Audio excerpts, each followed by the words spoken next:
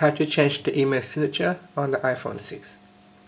So if you don't like to use the default email signature, you can change it to something that you prefer. First, press on the home key to go back to the home screen. Then tap on settings. In settings, go down and tap on mail, contacts and calendars. Then go down and tap on signature. In here, tap on the signature text field.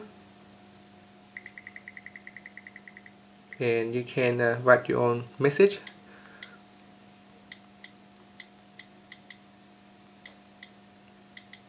You can also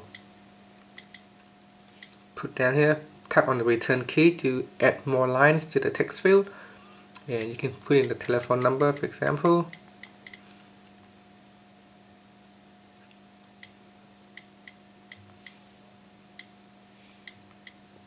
So like so. And then once you're happy, you can just tap on the back key, or you can press on the menu key, on the home key, to go back to the home screen. And we can test it out by starting a new email. So you can see here, immediately it makes the changes straight away. Got my name and the phone number. And that's it. Pressing on the home key to finish. Thank you for watching this video.